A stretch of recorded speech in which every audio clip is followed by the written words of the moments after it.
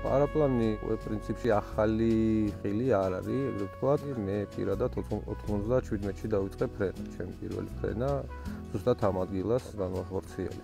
რაც შეეხება თვითონ აღჭურვილობას, შედგება პარაპლანისგან, სკამისგან, რომელშიც მოთავსდება პილოტი და სათადარიგო პარაშუტი.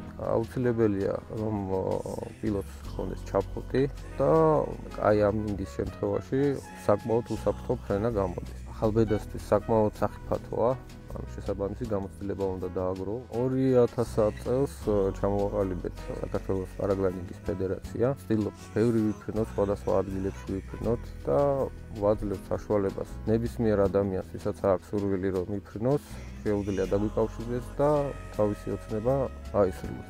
პირადად ვარ მე ინსტრუქტორი პილოტი და ვცდილობ გავუზიარო ახალბედებს ის გამოცდილება, რაც მაქვს დაგროვებული ამ დროის განმავლობაში.